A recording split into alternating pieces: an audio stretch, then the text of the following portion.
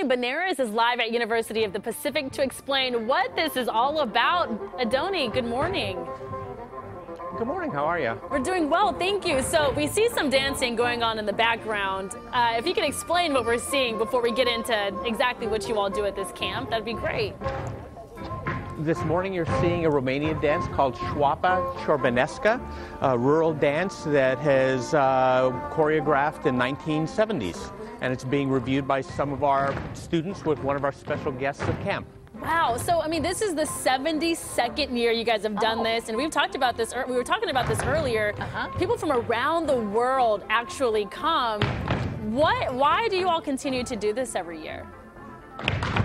It was started in 1948, and Stockton is known as the largest and most impressive folk dance camp across the world. So indeed, people come across the world. It's fun, it's interesting, and you get to meet people from many, many different cultures. This is so cool. So how many different types of dancing do these participants learn? So each year you learn 7 to 8 different nationalities of dances, and then the nationalities change every year. So what are they learning this year? This is Romanian. You're also learning Armenian, Argentinian, United States, Chinese, Polish, and Greek.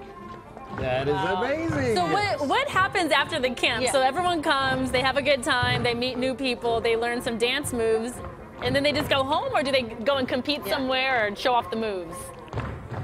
Not competition, but recreational folk dancing. They go back to their local cities, and almost every city has got a folk dance group of 20 to 80 people, and they get together weekly or bi-weekly, and you share the dances you've learned, and then you have a couple hours of just recreational dancing. How I'm fun. into this. I am know. too. So is there still an opportunity for people to be part of this, to join in? Absolutely. 2 great websites. Besides Facebook, you can look at folkdance.com, which is the site for the Northern California Folk Dance Federation.